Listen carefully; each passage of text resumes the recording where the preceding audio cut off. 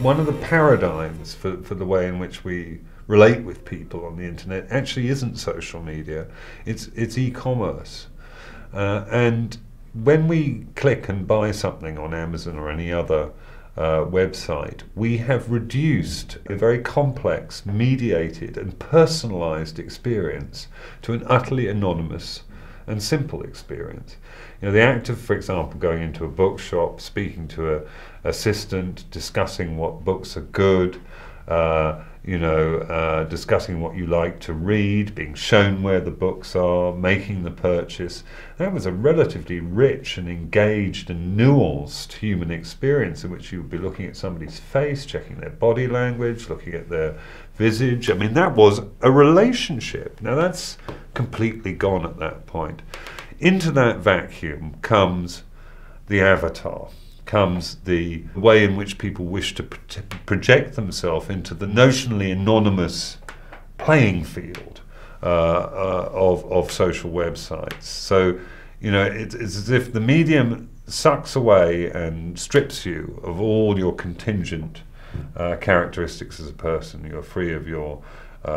gender, of your race, of your class, of your nationality, of your age, of your sexual identity, your appearance, all of these things that, you know, you might argue are in some way contingent to your being are kind of gone. And the same is true, of course, with whoever you interact with. But in a way, I think the medium is the message here,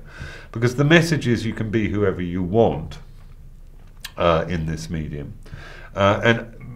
But what people fail to realise, of course, is that it's true for everybody else as well. And what people who are kind of gullible and in a sense are kind of nascent and untrained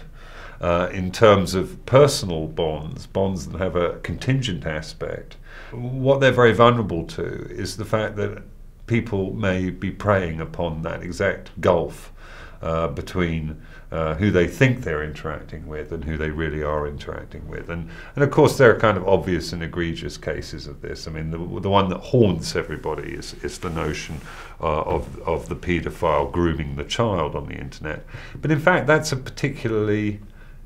is just that, an egregious example that in a way seeks to diffuse the many, many lesser examples of this that are going on all the time. But when I log on to buy a book from a huge online retailer, and that huge online retailer already puts up, you know, W self, you might like this or you might like that, it seems to be posing as my friend, but it's not saying to me,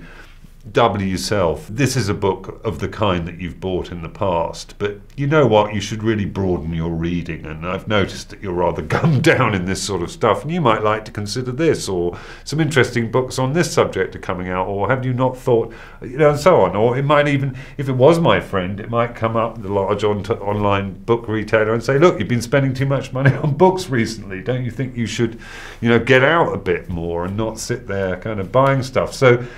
you know, all sorts of aspects of the internet masquerade, or websites masquerade as potentially personalized relationships that of course are really anonymous at a very, very fundamental level. So the internet promises us the idea, or various kind of websites promises the idea of actualizing ourselves in an essential way, and then in fact we fall victim to a much, much cruder kind of sorting into types of people. And I think, you know, if that's happening just with online retailing, of course in social networking sites it's happening all the time, which is why there's such fertile grounds for all sorts of bullying and psychological manipulation. People's virtual friends are in inverse correlation to their actual friends, and that's surely because people who actually find it difficult to develop the kind of social skills that are involved in retaining and advancing friendships and keeping friendships, find it in some way kind of easier to operate in this virtual realm where they don't have to be who they contingently are. But the price to be paid for that is one of kind of loneliness. You know, sort of the late Willie Donaldson said, you know, promiscuity is the M1 to loneliness, and there's a kind of